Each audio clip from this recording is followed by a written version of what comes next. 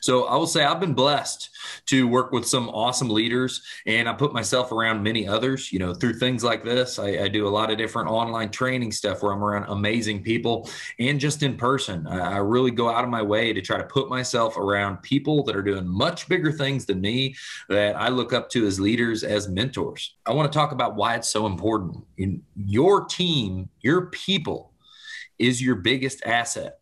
But it's also your biggest liability, because depending on the leadership that is controlling that and making sure things are working effectively, and the other forms of leadership built into your company, it can also be your biggest liability. That's the biggest variable on every job is how's my team producing, and how are things working out? And that's how we either win or lose. And that's why they're such a big asset. They are what controls our company getting to where we want it to get to. But a lot of that is determined by the leadership. So for your team to perform at its highest level, it starts with the leader. It comes from the top down. Take accountability for that. It's easy to point and blame and say, oh, it's that person's fault. Blame it on somebody down at the bottom, somebody that made some silly decision. But realistically, the sooner we can take accountability for it, all falls on us. We either didn't give them the right tools, the right training, the right notes, something, and the quicker we will get on with it, and we'll do better leading. Leadership can be the difference between success and failure in your business. Leadership, even with your crew leaders, their leadership ability can be the difference between a profitable job and a non-profitable job.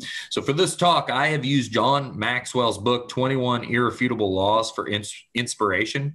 And if you've never read that book, you should read that book, because it's an amazing book on leadership. John Maxwell's like the master of leadership. Let's get right into this and talk about how we're going to enhance that. That's number one. Number two, commitment. Commitment is the difference between you winning and losing in most of the things in your life. Can't stress how important as a leader this is. It is so easy as a leader to get caught up and think like there's these few things that aren't important, that, yeah, you know what, I'm not going to do that. I've got a million things on my plate. I'm not going to do those few little things because they're not important.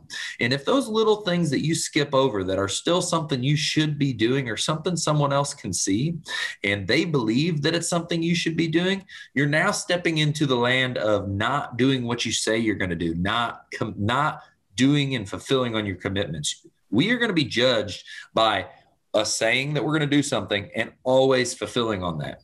And we need to make it our top priority to, if we say we're going to do it, that we are going to do it. Because what happens is we put a lot of emphasis on a lot of different things. This project, and this project, I'm 100% committed to. I'm going to show full commitment on that. And I expect 100% commitment out of everyone else. But then we have those little things that we deem not as important that others see.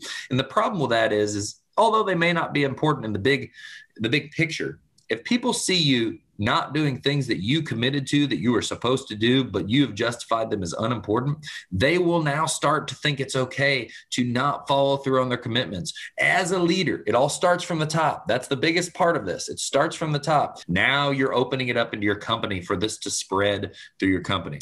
Next topic we're going to be going over is accountability. This is something that kills me every day.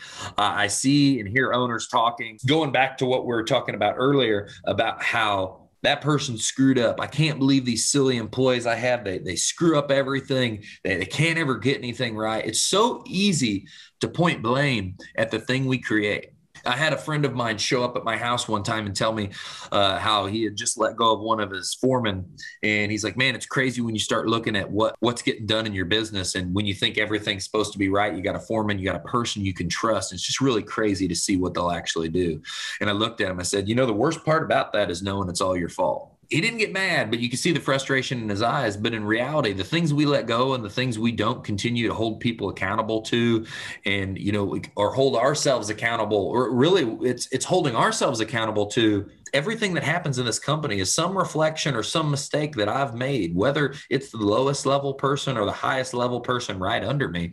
The sooner we can get on and get over and realize that, the faster we'll make groundbreaking changes in our company. On my notes here, I've got how it says, they talk about how it's the employee's fault, or even how not being able to find good people is someone else's fault. It's the market's fault. It's what the government's doing's fault. People blame on not getting the work done about how the weather's bad, or how the market is garbage and we're not not getting enough work, or how the $25 guy is somehow a threat to us, which, you know, in our companies, if we're charging, we're making a profit, that guy's not a threat to us. He's running a whole different ball game, and there's a client meant for him and there's a client meant for us. So all the excuses sum up to not taking accountability. And the sooner you just get over it and say, it's not working, it's my fault, like that's happening, and just get on with it, the better. Accountability is everything in your culture. And it's so funny, we're talking about leadership, but really it's enhancing your leadership is going to enhance your culture. And all of these points are what enhances your culture and makes you better as a leader to continue that on.